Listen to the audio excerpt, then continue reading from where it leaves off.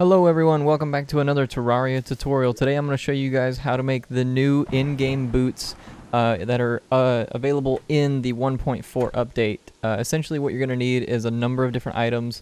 This is a culmination of many different accessories. So the first accessory that you're going to need is an obsidian skull, probably one of the easiest ones to get.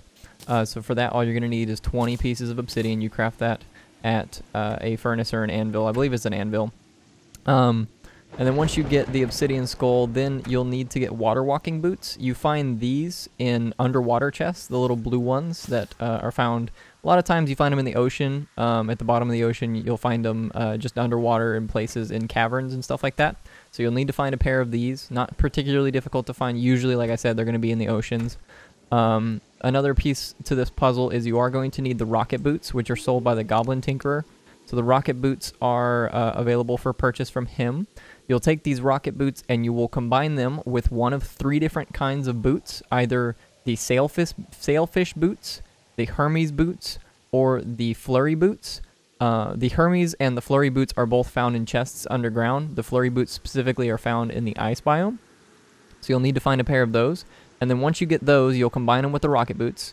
Those will give you the Spectre boots. Now those Spectre boots let you move super fast left and right and give you the ability to fly upwards like the normal rocket boots do. They give you this sort of flight pattern up, this little flight. And then once you have created the Spectre boots, then what you'll need is you'll need a couple more accessories. You'll need an aglet and an anklet of the wind. So for those accessories specifically, what you'll need to do is the aglet is located in one of 2 places. You'll either find it in chests near the surface, so in wooden chests just located near the surface. Those are just spawned in world generation, so you can find them there pretty easily. Or if you're not lucky enough to find one in the top of your world, you'll need to start fishing. Now, aglets come out of wooden crates specifically, so I would suggest getting a fishing pole that has a lot of fishing power on it. Get the highest level of bait, the master bait, and in addition, also get yourself some crate potions. Now, in a previous video, I actually showed you guys how to make an infinite number of amber, so you can get an infinite number of crate potions. So if you guys want to check that video out, that'll help you out in making those crate potions, so that way you can get these wooden crates a little bit easier. So again, they spawn out of wooden crates.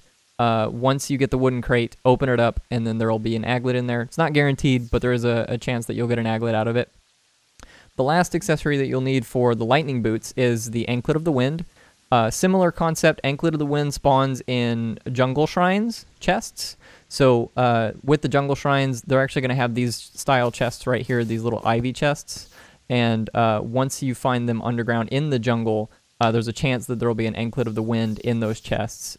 Same concept though for that. There is a chance that you can actually get them from fishing. You'll get them from jungle crates. So in order to do that, you'll need to fish in the jungle, and then you can fish up a jungle crate. Again, super useful if you have those crate potions, so if you guys want to check that out. So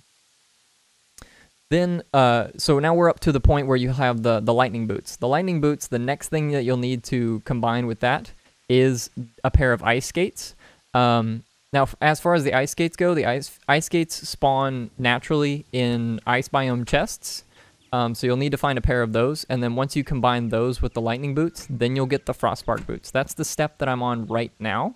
That's the latest set of boots that we had prior to this update. So with this new update, what they added is they added the ability to combine the lava charm and the obsidian skull with the water walking boots. This was another popular thing that they had previously. Essentially what you'll need to do is you'll need to go to the Tinkerer's workshop.